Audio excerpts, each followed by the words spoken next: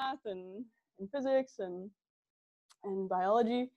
But I honestly, I was a little queasy in terms of like thinking about injuries and stuff. I remember actually, I don't know if Miss Durley is still at OCAM. Okay, well, she was an awesome biology teacher, and she shared with us this one story about it's like a famous movie. I can't even remember the name of it, but it's this true story about this guy who I think he was rock climbing and he got his arm stuck in a rock. You might have heard this.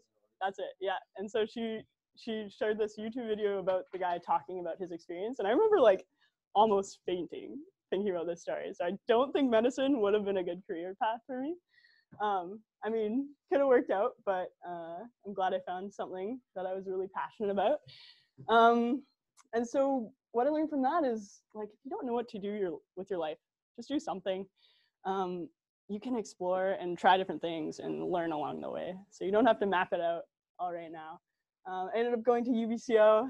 It's a great school, highly recommend if you're thinking about that. And yeah, so I started a science degree. And I took some courses. I was about a year in, and I ended up, so my buddy was taking this course. It was called Engineering CAD-CAM, or Engineering Drawing in CAD-CAM. Let's see. Button. There we go. And I was like, I didn't really know what it was. Like, what is engineering drawing, right? And it turned out that it was really similar to that drafting course that I was thinking about taking in high school. So you got to draw different things, like whether it's an iPhone or like, you know, a floor plan or even like a door hinge, something like that. Engineers, they actually like design these things and then they make them. And so what we did in that course, we learned how to draw like on paper. And then we also learned how to do 3D modeling, which was really, really fun. And I really enjoyed it. So this is SolidWorks. I don't know if you're familiar with it at all, but we created like a tractor in that course. And we designed the motor and the engine and put it all together. And we also got to 3D print things. So that's like a little bit about engineering and this course in particular. But I wasn't thinking of switching into engineering. It was just like a fun course as an elective for me in my second year of undergrad. And so I actually, the only reason that I thought about it was because an academic advisor reached out to me and she was like, oh, are you interested in switching into engineering? And I was like, no, but I would love to hear more about engineering and what that is, because I didn't know what it was. None of my family members at the time, except for one cousin actually, was an engineer, but I hadn't really heard about what it actually was. And so I go into this meeting. I'll actually tell you a bit of a story about that meeting because it was kind of funny. I go into the meeting and there's this academic advisor as well as this professor. And I'm asking a lot of questions about engineering, figuring out what it was for me, and they started asking me a bunch of questions too. And then at the very end of the meeting, I asked, I was like, so like if I wanted to switch into engineering, like when would I have to decide? And then the professor pipes up and he's like, oh, you don't get to decide that. Like we're interviewing you for the engineering program. And I had no idea. So it was a funny time, but they ended up letting me into the program anyways. Very thankful for that. And I decided to switch in. But I was a little concerned about, oh, wrong one again. Thanks. Yeah, so I was a little concerned about so I'd done like a year and a half of sciences, right? And it felt like I was just throwing all of that work away because a lot of the courses wouldn't go towards my engineering degree, and that was kind of unfortunate. But I decided to switch into it anyways. And so something I learned from that was just like, don't be afraid to switch directions. Even if it feels like you're throwing away a lot of stuff, it's often like if you follow something that you really love, something you're interested in more, often that'll be a very good choice for your future, right? It's throwing away like a little bit of your life, but you move on and take what you learned from that experience too. Yeah. So in my engineering degree, so after my first year, I got to try a little bit of research. And so when I was a kid, thinking about like the term research, that sounds like the most boring thing ever, like reading papers and writing papers. Some people love doing that, But personally, that's like my least favorite part about research, and probably the least that I end up doing as well. So it's a component of research, but there's a whole lot more to it. And so my first experience with research was actually going to Sweden. I got to go through this like Go Global program. So a lot of universities have these programs, and you can go visit another university and either do research or take courses there.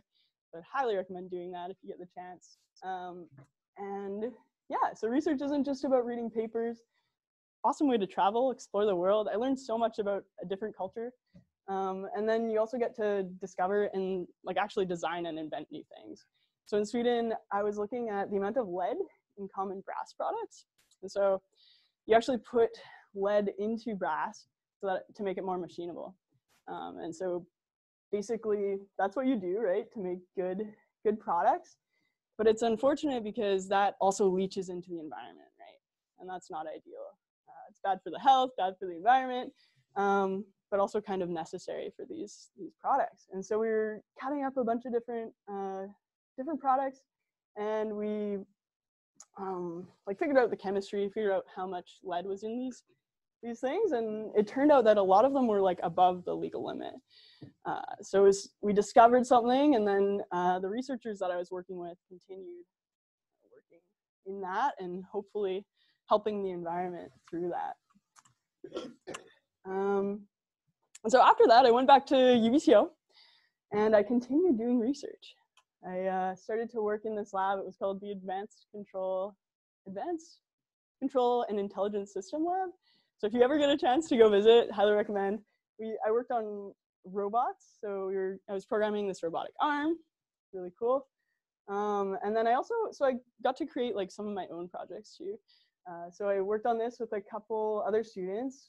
PhD student was kind of guiding me, and I actually got to build the device. So basically it's a cyclist collision warning system.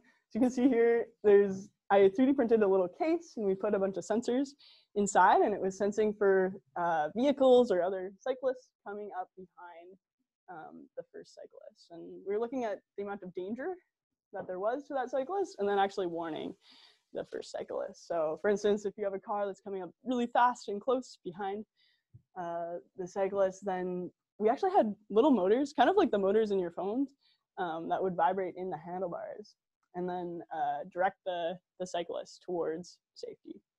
So that was one project I worked on. And yeah, and I also got to work on self-driving cars, which was a really fun project.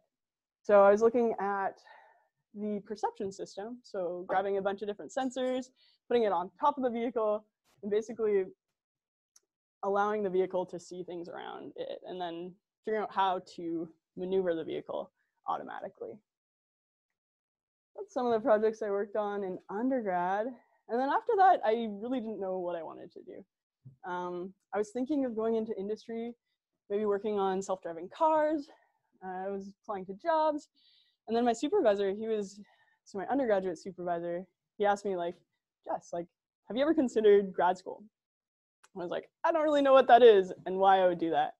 And so it turned out like grad school, basically you get to do research. You get to collaborate with other people and create new products, new designs, and invent things. And so I thought, that sounds okay. I'll at least apply to grad school and think about it if I actually get in. And so I applied to some schools in the States, and then still wasn't really sure, but they actually flew me out when I was accepted to MIT. They flew me out onto campus, and I got to meet professors there. And a lot of the people who worked there were working on essentially making the world a better place. And so that sounds really cheesy, right? But that was one of the main reasons that I decided to go to grad school, because these people were working on cutting edge research, right? And they were actually trying to make a difference in the world. And so this is one of the lobbies at MIT. And I remember seeing this poster and it says like research for a better world. And I think passion for a better world. And there's like a little microcontroller over there that I had worked on before. And so I ended up deciding to go to grad school. And so this was like a master's and PhD program. And so for my undergrad, I was doing mechanical engineering, which is basically designing things that can move. So that's like gearboxes and vehicles and even like hinges on doors, anything that has some sort of moving components. It's probably a mechanical engineer who designed it. But I was accepted into this computer science program, which is basically you get to program software, right? And I realized I could do basically any research I wanted, as long as there was a professor who was also interested in that research and who would take me on. And so I ended up meeting this man. His name's Dr. Hal Abelson, and he works on App Inventor. And so one of the things I did in undergrad was teach high school students, middle school students how to code using Scratch. So I don't know if anyone's actually used Scratch before, maybe. But basically MIT developed Scratch so that people can more easily code and learn the basics about coding. And so you can see in this screenshot over here, there's these little blocks, and you like drag them on, drop them into the screen, connect them together, and then create a program. And so App Inventor is very similar to Scratch, also at MIT, similar blocks, similar design. But what you get to do with App Inventor is create apps. And so students create their own apps and learn about how to code. And I get to teach students about robotics and how to code as well. So I work with some lovely people, actually in this building. This is called the Stata building, very confusing building. So if you're ever out in Boston, I can definitely give you a tour. But yeah, it's a really fun place to be and learn at MIT. So what I did with that for my master's, basically, you have to do one big project for your thesis for your master's. And so what I ended up doing was converting or like adding on to the App Inventor interface a system where you can program Amazon Alexa. And so I was teaching kids about what conversational AI is, which is basically the ability of a computer to converse with humans. And so what I did, basically you could code like what Alexa would hear and then how she would respond. And anyone can do this. It's not public yet, but if you Google App Inventor, eventually it will be public. So you can feel free to go try that out. Yeah, and so you can program apps and then also like have Alexa understand what's going on in the app and then converse with Alexa, however you want to program that. And so now what I'm doing is trying to democratize or make programming really, really easy and have like a low barrier to entry so you can easily understand how to program things and how to create things to solve problems like in your community or things you care about. And so I'm actually creating a voice-based coding system. So what I did for my master's was a visual coding system. So you drag and drop these blocks, right? And then what I'm doing now is basically making it so you can just talk to an agent and then it'll respond and you can have a conversation and eventually program something. So this is just an example. Basically, you could say to the system, like, make my robot dance while you play my favorite song. And the system's not gonna understand that right away. So it might ask you like, oh, how do I make a robot dance? Or what's your favorite song? And then eventually you'll just build this program up just by talking to the system. For instance, like make the wheels move to the right and to the left, and maybe the system already knows what that means. And so it'll program that for you. And I just wanted to end with a couple final notes. So I learned a lot through my journey, and I had no idea like where I would end up when I was in high school, right? And so for me, it's not about the destination. It's not about where you end up, right? It's about the journey, about how you interact with other people, how you find things that you're passionate about and solve problems and help others, right? So I'll just share a couple notes. If you don't know what to do, just do something. Like I said before, I had no idea what I wanted to do. Ended up going into sciences, switching to engineering, and then switching to computer science. And it's been a journey, but it's been really exciting. And I've learned a ton through it all. And yeah, so don't worry about getting it right away. Don't be afraid to try new things. Yeah, the only reason I switched to engineering was because I tried this engineering drawing course, right? If I hadn't tried it, I would probably still be in sciences, and that would be fine, but I'm really happy I did try that. Yeah, so don't be afraid to change directions as well. Find things you love and pursue them. Yeah, if you like engineering, that's awesome. If you don't, it's great to know too, right? So my older sister is in medicine, like I said before. My younger sister is actually an animator, so she pursued art, and she's actually working like on a DreamWorks show, which is really, really cool. And I had no idea that was like a potential career option, right? And she didn't really know either, except for her friend had done this program before too. So there's tons of different things out there. Try new things, and if you like it, definitely try pursuing them. At the same time, though, listen to the older and the wiser. So if I hadn't listened to my supervisor to apply to grad school, I also would not be where I am today. So I'm really thankful for the wisdom he shared with me, and yeah, just his expertise. And lastly, it's okay to fail.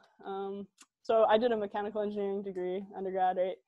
I applied to one mechanical engineering program, and I didn't get into it. And that felt like a big failure to me, because, you know, that's what I had been working on for so long, like 4 or 5 years of my life, and I couldn't get into grad school for that program. But I got into the computer science program, so, you know, it all works out. And if you can learn something from failures, then it's definitely worth it. Yeah, so I think that's mostly what I wanted to share with you. So fortunately, in the end, there's no roadmap. You don't have to follow a specific path, right? So many opportunities out there to do something new. And yeah, I'd love to open it up for questions. So anything like from fears and concerns about what comes after high school, yeah, about what engineering is, what UBCO is like, what MIT is like, what it's like being an international student in the States. Yeah, and feel free to send me an email too. So I have my email address is jess@ccel.mit.edu.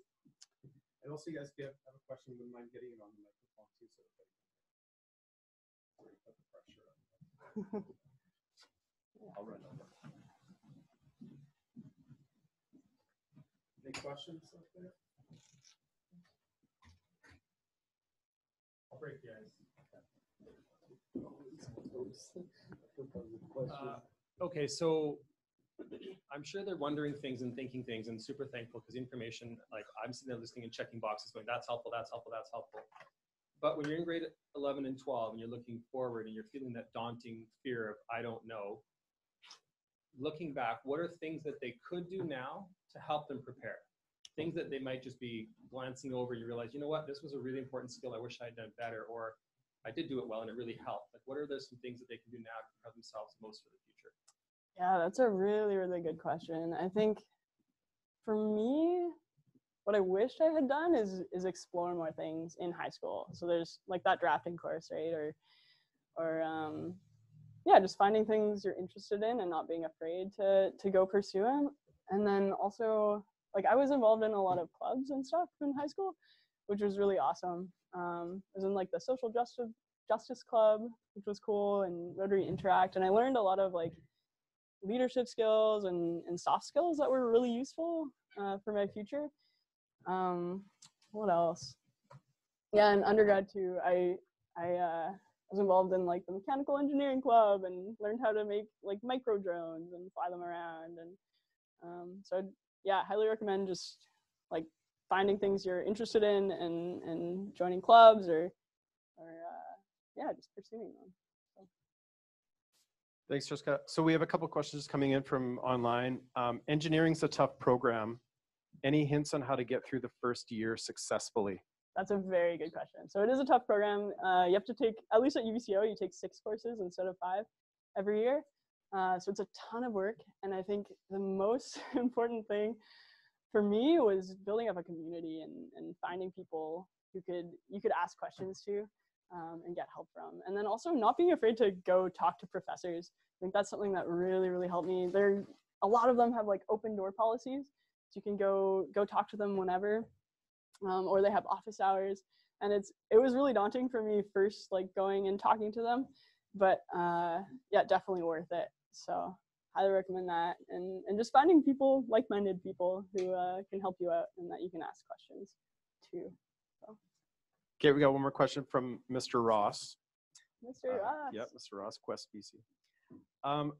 There's actually 3 questions here. Were there scholarships to MIT? Was it costly as a Canadian? And what was your average from high school to UBCO?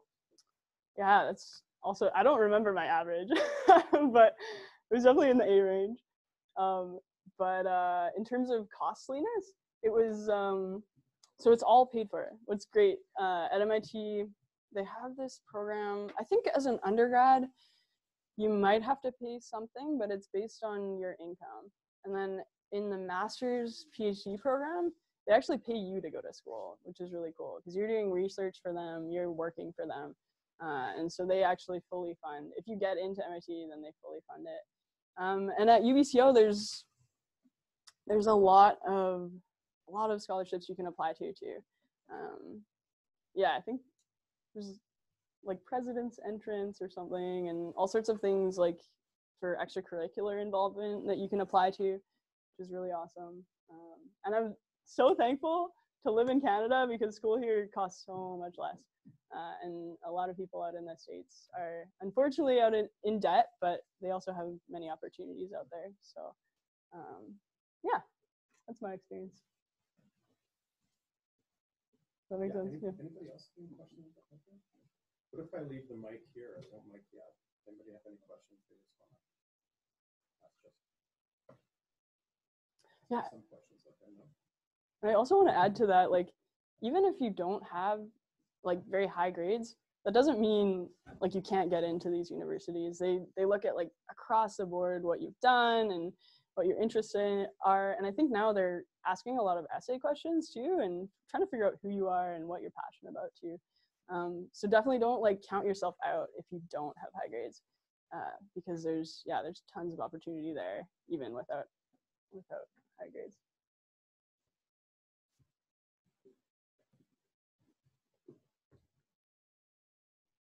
I'll ask another one. Yeah.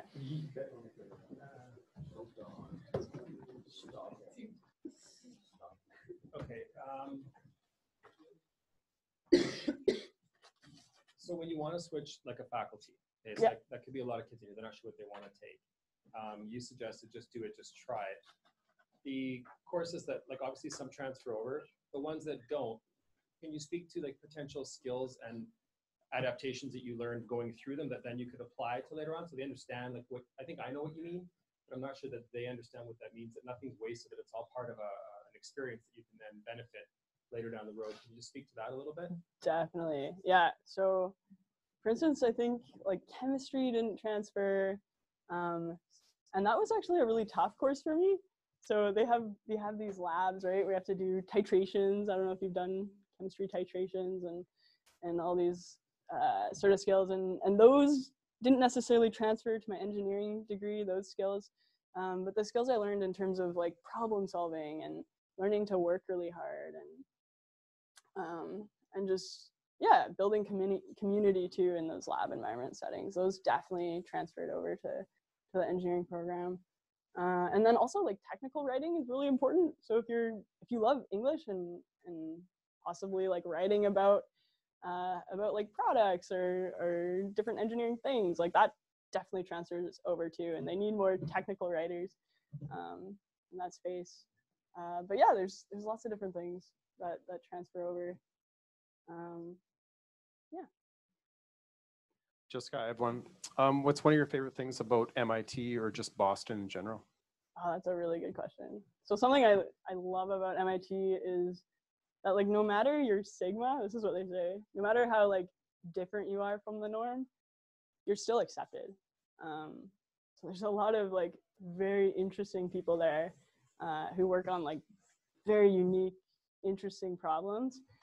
And I feel like everyone, or most people at least, they build each other up and are very curious about other people's research. And so it's a really cool environment to work in. And I also love, so they have like lots of different things you can use to make things. So I don't know if there's like a makerspace around in Kelowna or something a little bit maybe, but there's tons of makerspaces out in Boston. And so you can 3D print things, you can laser cut things, and you can learn to do like wood shop and metalwork. And also like there's just so many cool activities you can do too.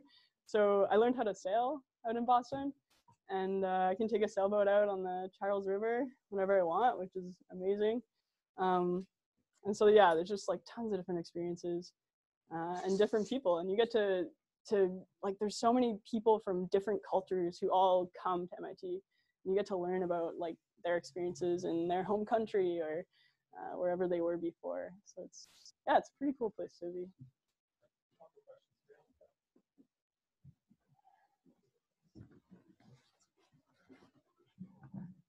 So, having your background in sciences, did you ever consider going into maybe a more specialized field where you could combine both engineering and sciences, and then along the lines of quantum computing or like biology, so like biological engineering? Yeah.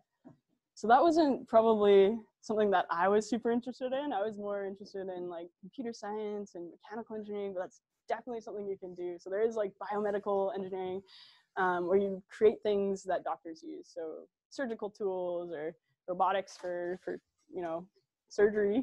And then you can also, so like quantum computing is a lot of physics, right? And that's also definitely related to engineering as well. And I know a lot of physicists who end up doing a lot of like computing things. And so, yeah, it's really cool to see the multidisciplinary nature of engineering and how many different things you can do within that realm. Yeah, so if you're interested in like anything, designing basically anything, highly recommend like thinking about engineering if you're interested.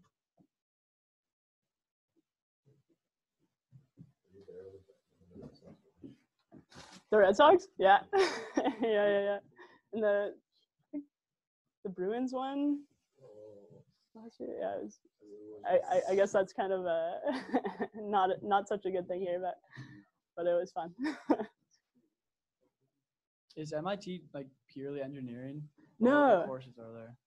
Yeah, so there's all sorts of different courses, and they're all numbered too. So I'm course 6, which is computer science. There's like you can do medicine there. We have a whole library that's all just like music. So they have like a whole music program. They have a philosophy program. It's actually in the same building that I work in. Yeah, and they have arts and lots of unique courses too. So I don't know if you've ever heard of the Media Lab before, but they take like all of these different disciplines and kind of combine them, and they're designing really unique things, like some art, and like, so you can have machine learning, which is like artificial intelligence algorithms basically that create art. So they might be like painting or like creating music, generating it all without like humans doing that. So there's lots of different disciplines that all come together at MIT, which is really cool. And something else you can do is cross-register with Harvard. So I can just take Harvard classes whenever I want, and they can take classes at MIT. And also if you're at like Boston University, you can take classes at MIT and Harvard. So there's just like tons of opportunity. It's cool. Hey. I'm just wondering, how many different areas of engineering are there at UBCO, and when did you have to declare the mechanical engineering? Yeah, so when I was there, there was mechanical, civil, and electrical. So there wasn't too many, but they're all very broad. So you can specialize like later, or even just take one of those degrees and go into like biomedical. Especially mechanical is very, very broad. So you can be doing like mechatronics, which is electrical and mechanical combined, or like biomedical stuff. I think they might have a specific program now for like biomedical. I know they're creating a manufacturing program and an AI program. And when I was there, I declared mechanical in my second year, but now I think you might have to declare like at the end of first year. I'm not totally sure though. You can look that up. So yeah.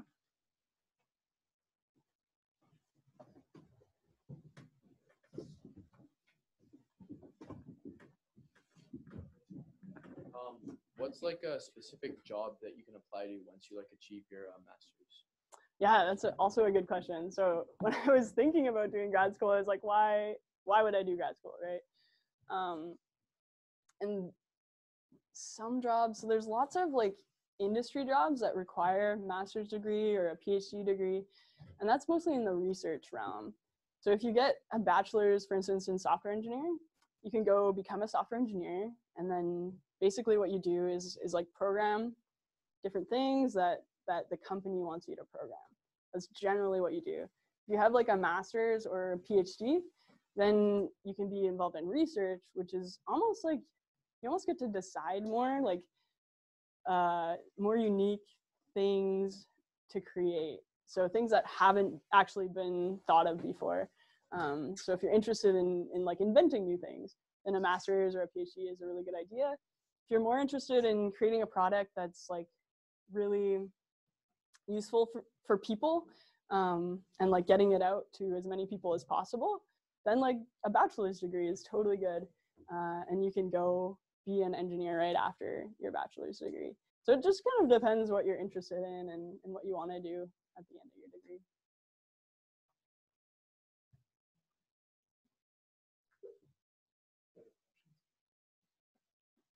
Can I ask about study habits and study skills? Okay, yeah. What's the big difference? Because we often hear from kids after first year, I'm like, oh man, what an adjustment. Can you think back to that transition and what these guys might want to be paying attention to? Yeah. So for me, it was a big adjustment. I remember first year, I would like sit in a cubicle on campus because I was commuting, so I wasn't staying in res on campus. So I would commute and like have an early morning class and then just sit in a cubicle and like work on problem sets all day, and then finally like go home and probably work some more. In my first year, it probably wasn't the most efficient way of studying. So I think like study groups and finding people who are also working on the same thing is really, really helpful. And yeah, asking questions and like trying not to do everything on your own. It's really, really helpful to have like a community of people to help you. So, but it's also good to learn on your own too, and be able to teach other people. That helped me a lot too. So if you're in a study group or something and you get to teach other people, that's another way to learn well.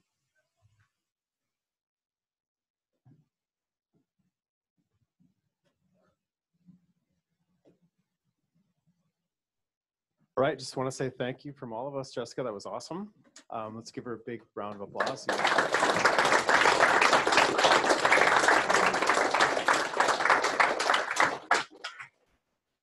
Thanks so much for having me and for listening to my story, and I wish you all the best in your futures, and happy holidays. All right, so if you're visiting from another spot, you're welcome to